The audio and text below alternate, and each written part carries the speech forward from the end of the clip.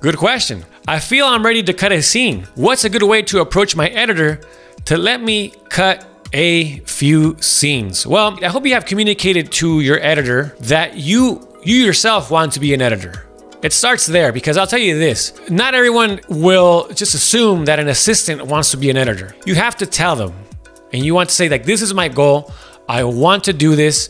And if you yourself feel like you can cut a scene, right? And to say kind of more so like put it out there and say like, you know what, if you ever, need help, I'm available.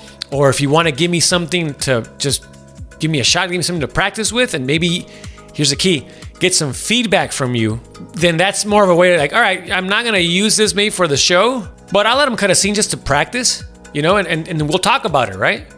That's a good way to start building that trust. I'll tell you how I got a co-editing credit, or what helped me get a co-editing credit on Narcos Mexico. I had cut a short film. And so I went up to my editor and said, you know what, hey Monty, like I have this film, right? And I generally didn't want to I wasn't trying to get a co-edit.